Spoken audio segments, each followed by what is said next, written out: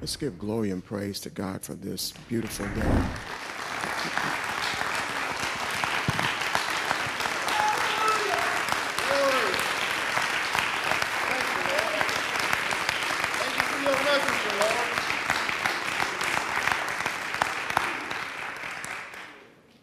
Zion, we are so blessed to have gifted people and gifted servants as we do. I mean, they're just absolutely incredible.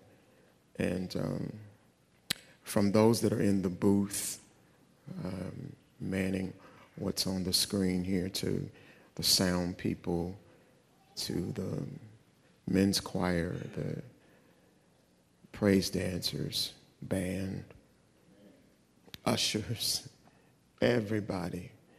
Let's just praise and honor God for these gifts. Now, can we do that? Come on, I think you can do better than that.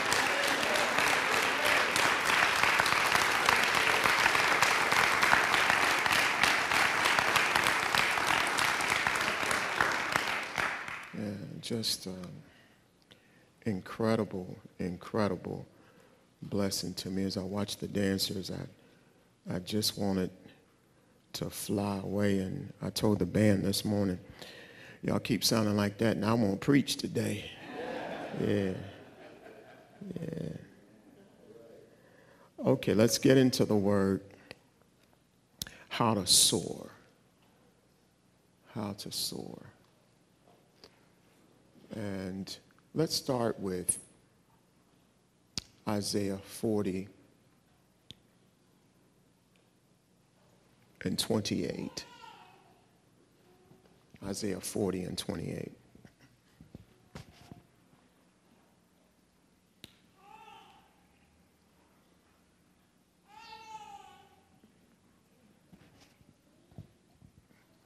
Have you not known, have you not heard, the everlasting God, the creator of the ends of the earth, does not faint or grow weary. There is no searching of his understanding. He gives power to the faint and weary, and to him who has no might, he increases strength, causing it to multiply and making it to abound. Even youths shall faint and be weary. Even what? Youths, if you can circle that in your Bible, even the youths and young men shall feebly stumble and fall exhausted. But those who wait for the Lord, who expect, look for, and hope in him. Those who do what? Those who do what? Wait on the Lord. And then what? Shall change and renew their strength and power. They shall lift their wings and mount up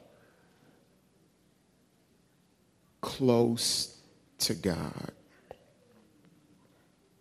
They shall lift their wings and mount up what?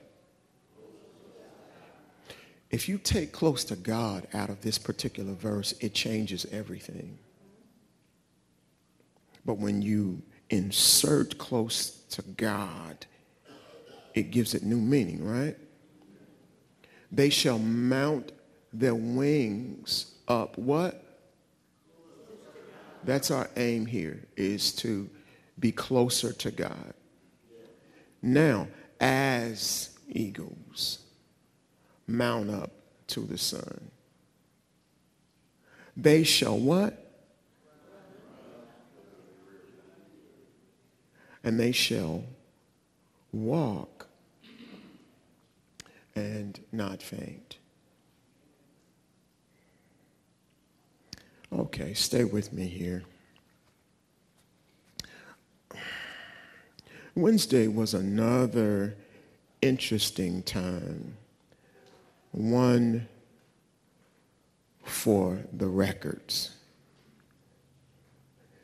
Wednesday night, we started off sharing with the Bible study group a piece that was written by Sadell Bradley, one of our minister friends, daughters,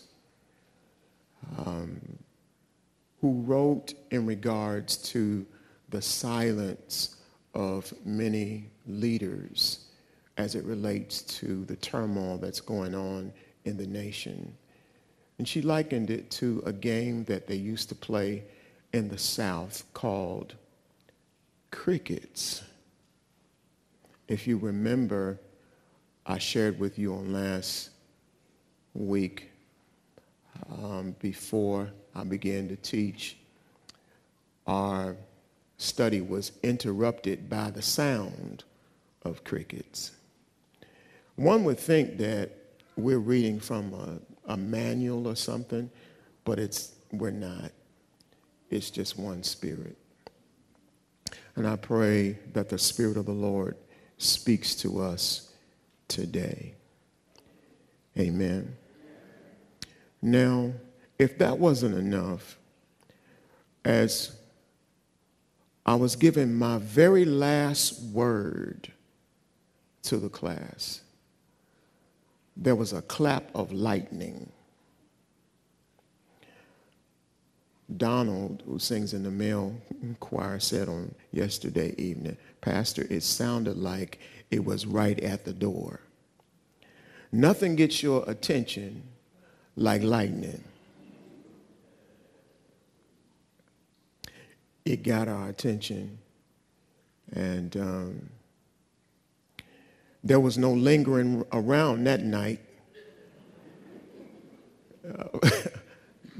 People ran for the door, first of all, to see if it was raining, where the cloud was, how quick they could get to their vehicles and then home. And I got to thinking about the lightning and its meaning in a prophetic sense, just as I thought about the crickets. Lightning means, in the prophetic sense, power, supernatural arm. It indicates that the voice of God is speaking and interrupting the activity of man. Something is happening, and it's happening quickly.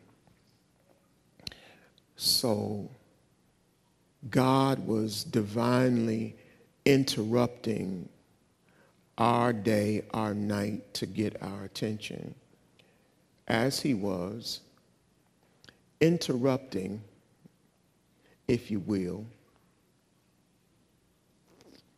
in the time of Isaiah to get his attention.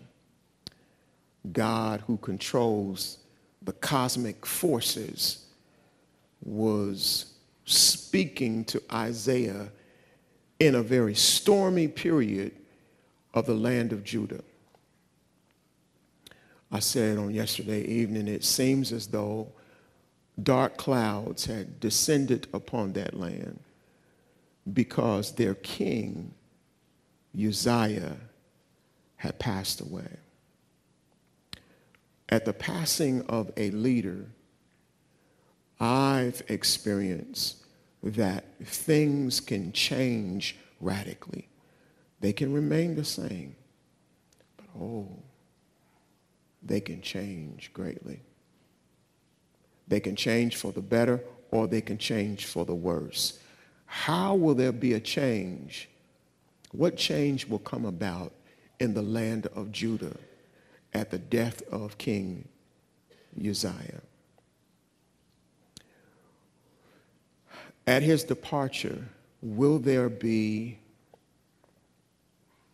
a felt void in the land?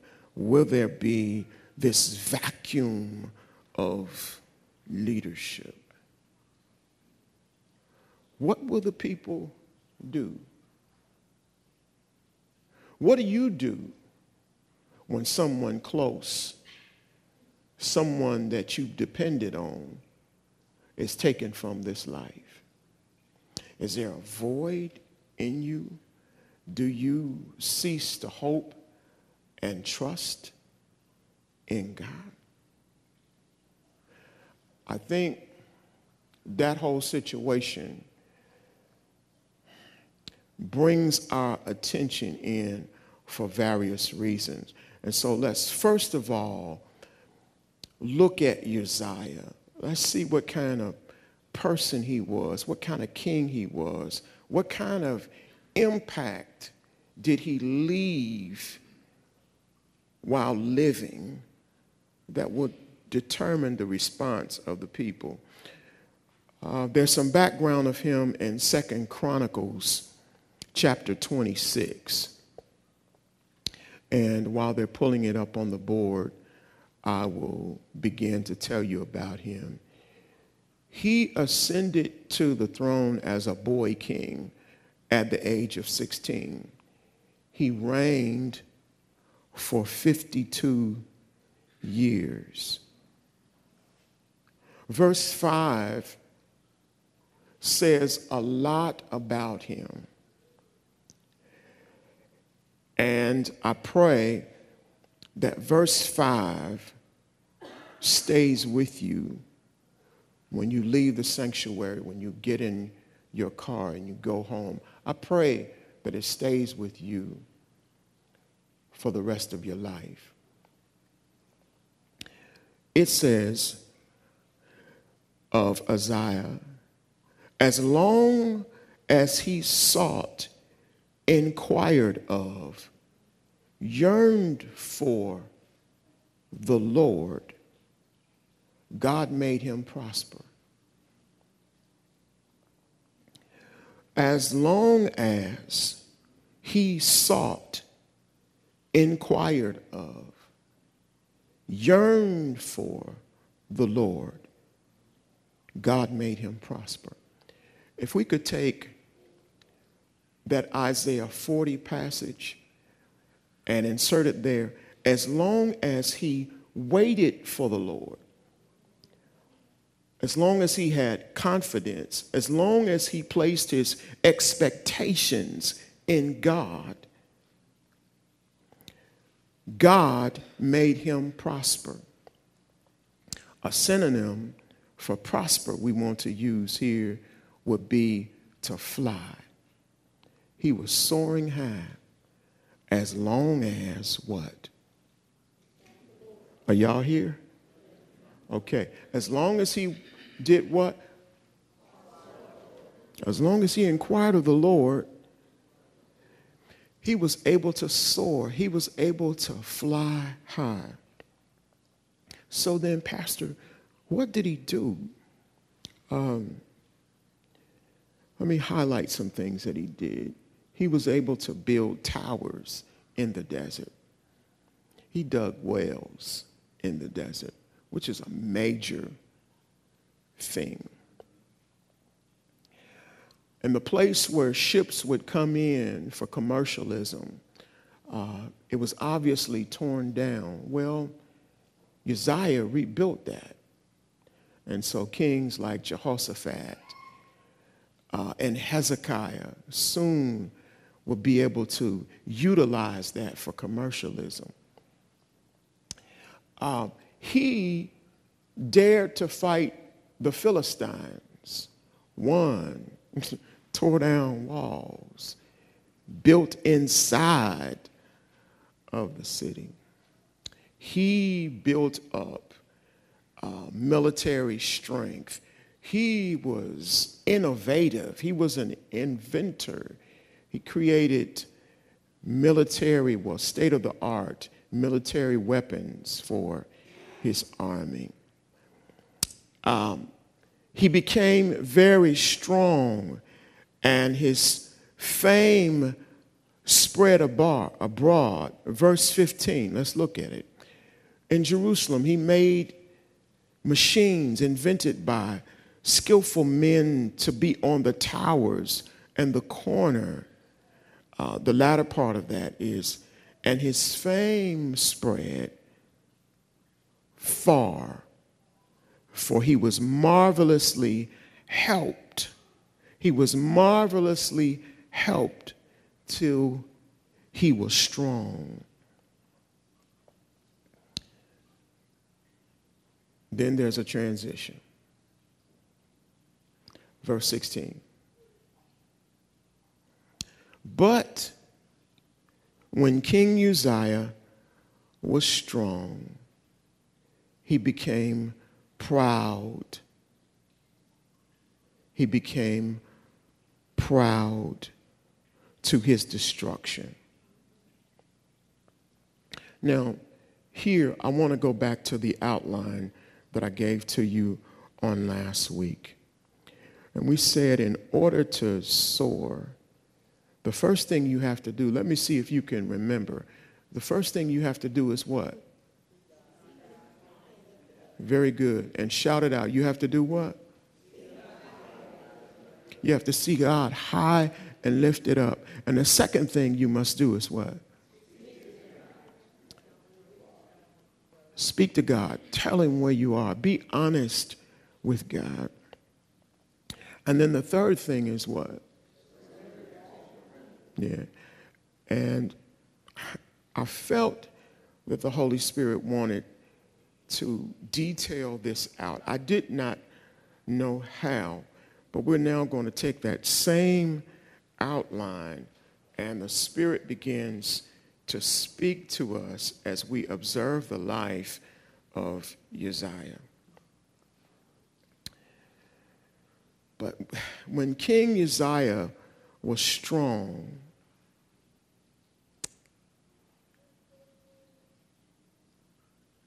well, first of all, let me say this. Can you thank God that your strength comes from him right now?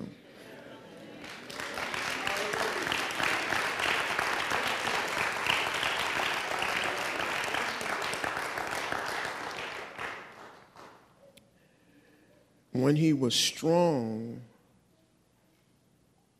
he became proud. My brother George shouted out something yesterday in the service that just blew me away. In the New King James Version, it says, but when he was strong, his heart was lifted up. Isn't that amazing? We said in order to soar, you got to see God lifted up. Now, when you forget who's your strength, when you forget who gives you the power and the mind to get wealth, that's when your heart is open to Satan and your heart is lifted up. And we said this, Raymond, what's in your heart will determine the heights that you ascend to in life. What's in your heart will determine the heights that you will ascend in life. He became proud and lifted up in his heart. What happens after that? Let's go to verse 16 again. He trespassed against God.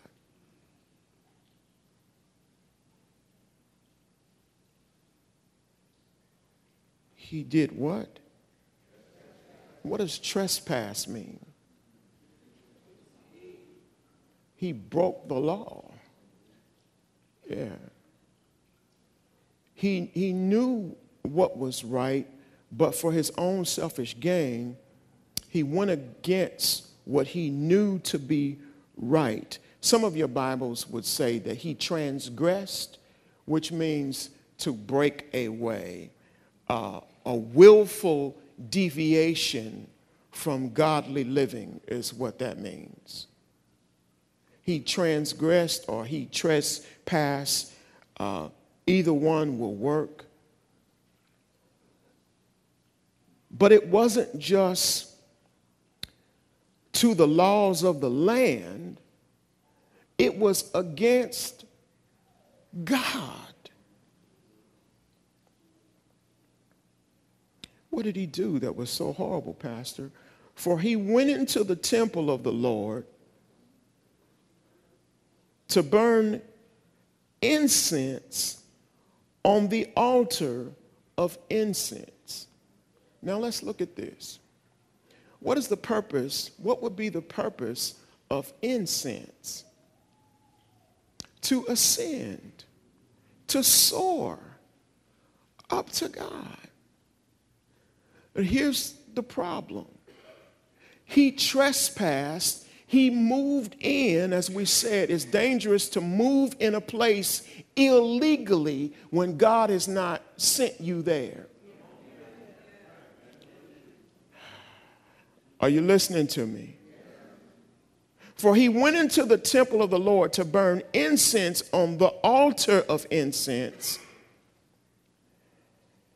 And Azariah, the priest, went in after him,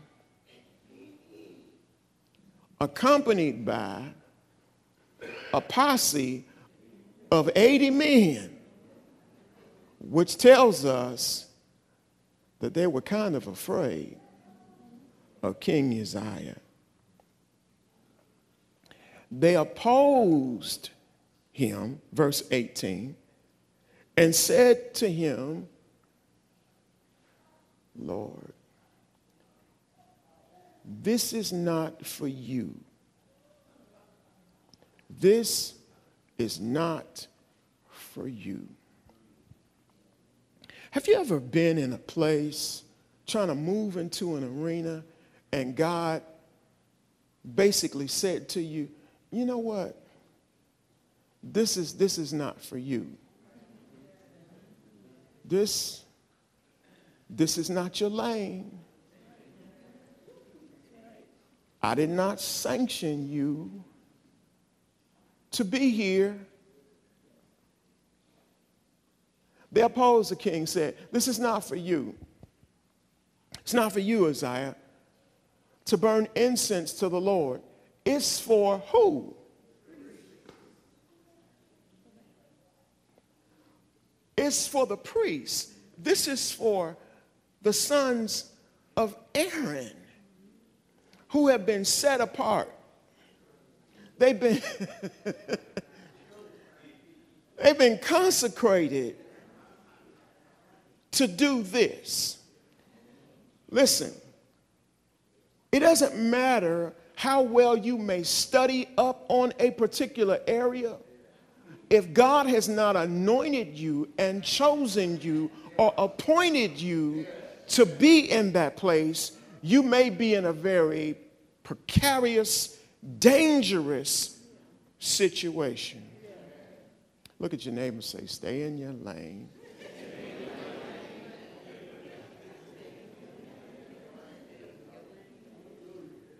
This is not for you, King Uzziah. So, Lord have mercy, withdraw from the sanctuary. Surrender from the sanctuary. You have trespassed. You are moving in an illegal fashion. And that will not be to your credit. How does brother respond?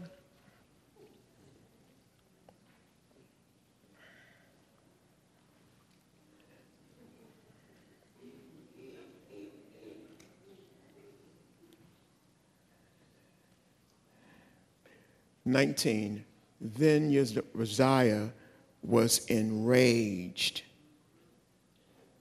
had a censer in hand.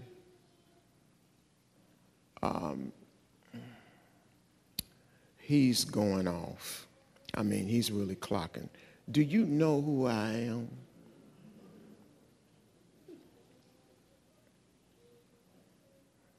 Then, if you will, a clap of lightning.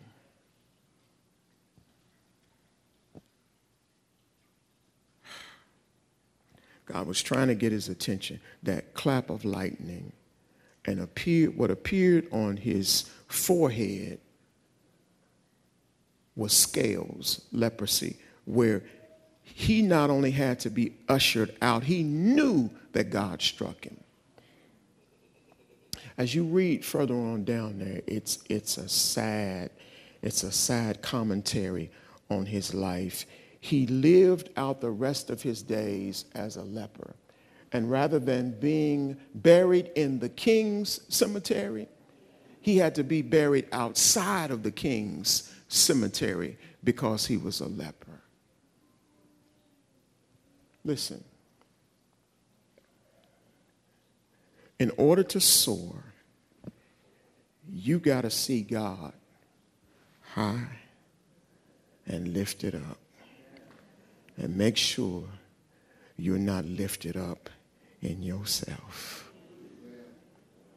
Make sure that you're getting your instructions from the Lord. I'm going to tell you this. I got this morning. It's a blessing to soar. It really is. But what goes up got to come down. And when you come down, you don't want to be so broke down that you can't get around. The truth of the matter is, you're going to spend more time walking than you will soaring.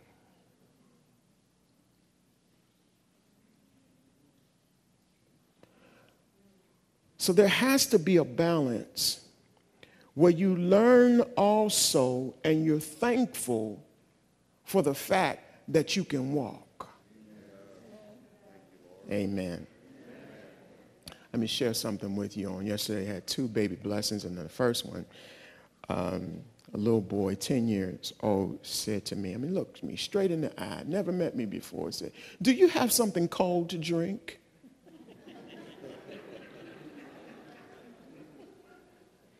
I said, "You know what? I love the fact that you are so bold and bright, and you looked me straight in the eye."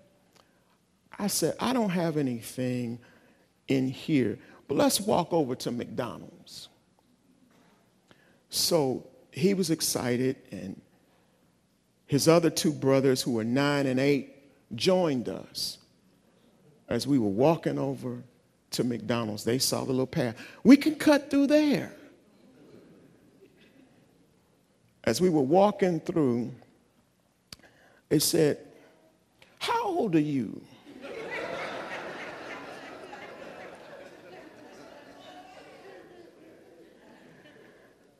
Well,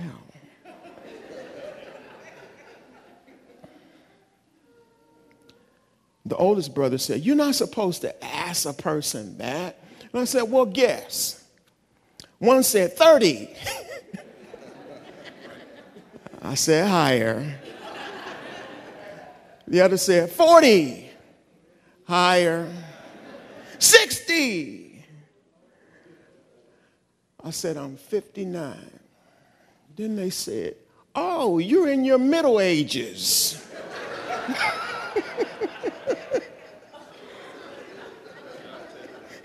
And Brian, I thought, I'm glad I'm not in my dark ages.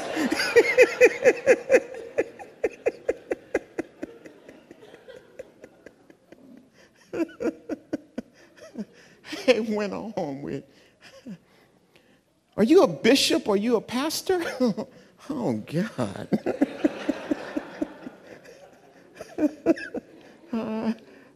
All these questions.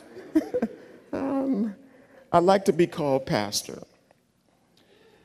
And here it comes. Do you know how to scream? Can you say hallelujah?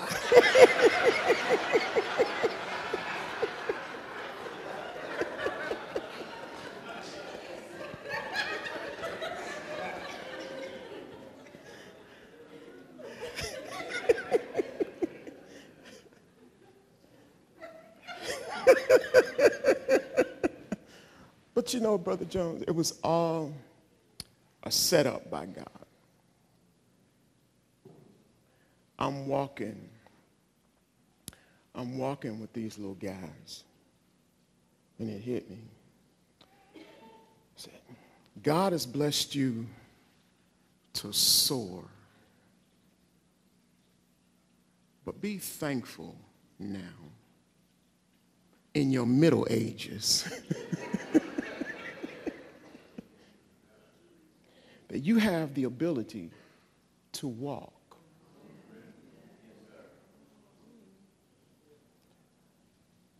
And if I need to, I can still run.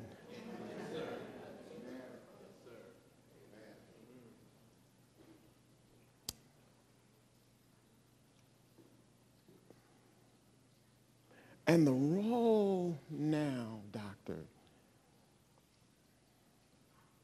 for me and for many of us,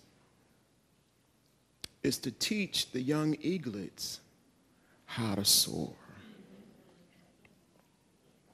But you have to be thankful, you see, in your heart for where you are, where God has placed you, so you can hear him for the next. My heart mourns because there's so many young men and girls who want to know how to soar, but they have nobody to teach them. God wants to get your attention. Will you be one to teach them as you get close to God, to teach them how to get close to God? Can we thank God for truth right here?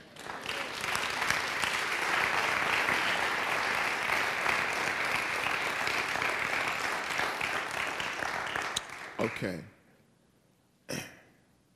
Let's go back to the Isaiah passage and tell you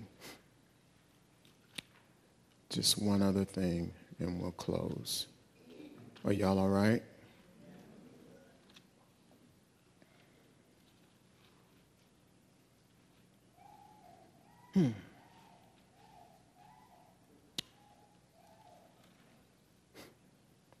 So was there a vacuum of leadership when Isaiah died? Absolutely no. In chapter 1, God spells out the fact that he's been their father. Chapter 5, he spells out the fact that he has been there helping them to receive everything that they had in an economic sense. He's been keeping them, and though the king is gone, he is the king above all kings. Lightning strikes at the door of America right now because we're wondering what's going to happen. Where are we now? God says, no matter what, I'm in control. Hallelujah. Hang on a second. Hang on a second. So be comforted in your spirit right now. Be encouraged in your spirit right now that God is on the throne and he reigns with all power in his hands. Now let's all together shout and celebrate God. Come on, you can do better than that. You can do much better than that.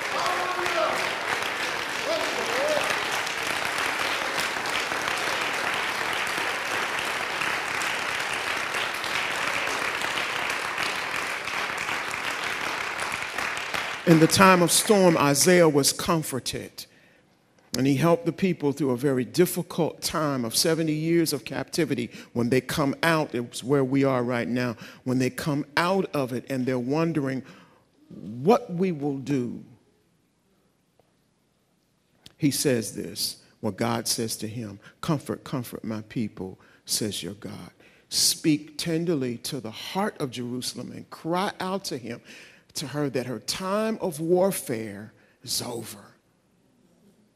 Her iniquity is pardoned.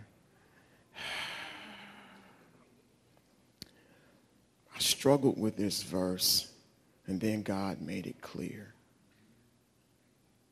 She has received from the Lord's hand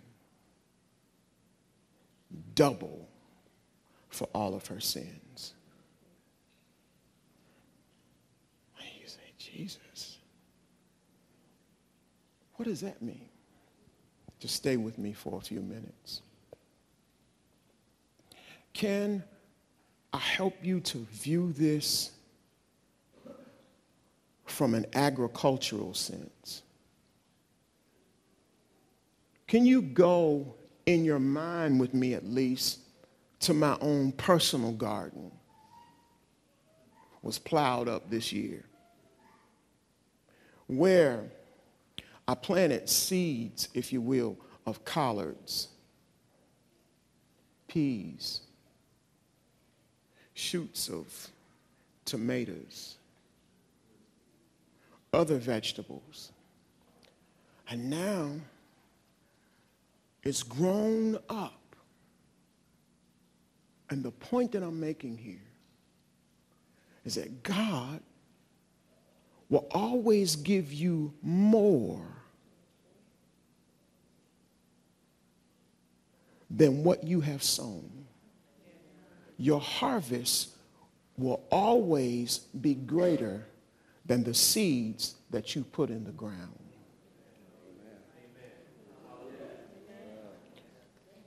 I'm going to give you a minute to catch that. Let me paint the picture further for you.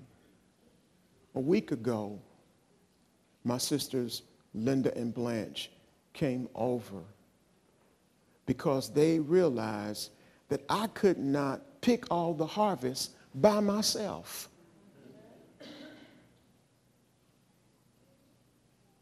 They came back again on Friday,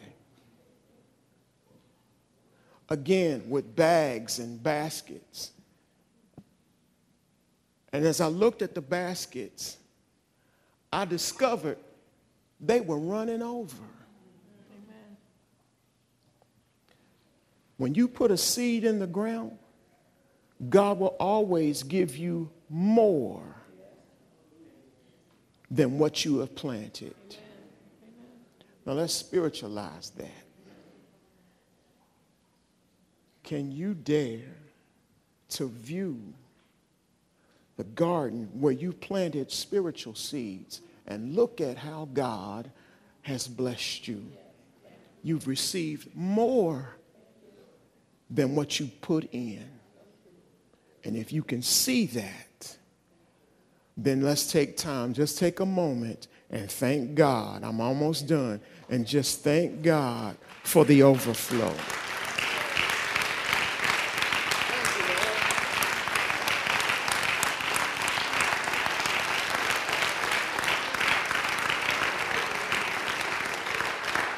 Belinda, we see how it works in an agricultural sense. We see how it works in the agricultural sense. And we know how it works in the spiritual sense. When we sow seeds of obedience, God will then open up the windows of heaven. And there are blessings that we don't have room enough to receive. But now, this is what you got to look at. Does he do the same thing? Does the same principle of multiplication happen when you sow seeds of disobedience? I want you to think about this. If you sow in disobedience and harvested in terms of the multiplication of God, as a result of what you sowed, you couldn't take it. You would be completely destroyed. The penalty would be too great. The punishment too great. So this is what happens. When you sow in disobedience, God looks. And there's an intervention between the sowing and the reaping. Something happens. You're not getting it. Let me put it to you this way. God chastens who he loves. You know that scripture? Okay. And so will a parent chasten. Yeah, I see your mouth. Mm-hmm. Chastens, yeah, those they love. And in the chastening, sometimes mama will have it and she'll say, you know what, I brought you into this world and I'll take you out. But then something happens in the course of her wanting to take you out in her mind. There's an intervention. Thank you, Jesus. Love compels her not to kill you, not to destroy you. It's the same, hallelujah, with the love of God. In his wrath, we would be destroyed. But look at Lamentations 3:22, if you will. It says, by his mercies and loving kindness, it's because of the Lord's mercy and grace that we are not destroyed, because his tender compassions fail not. That is a hallelujah moment, y'all. It's a hallelujah moment. And not only that, because you don't make just one mistake. They are new. I'll let you complete the message. They are new when? So day by day as you mess up, his grace and mercy are following you, picking up after you, keeping you, intervening for you. So even in the place of disobedience, he's given you double for your sins, which is his mercy and his grace. Everybody stand and give God praise. I'm done.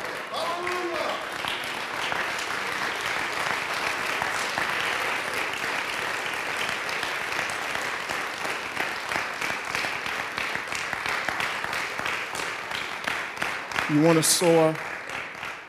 See God lifted up as a loving God, a merciful God. Yes, a gracious, comforting, forgiving God. Speak to him. Tell him where you are. Don't fight against him.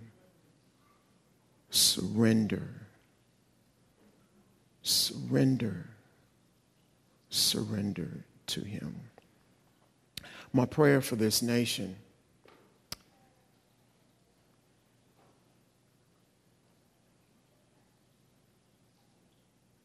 is that we see God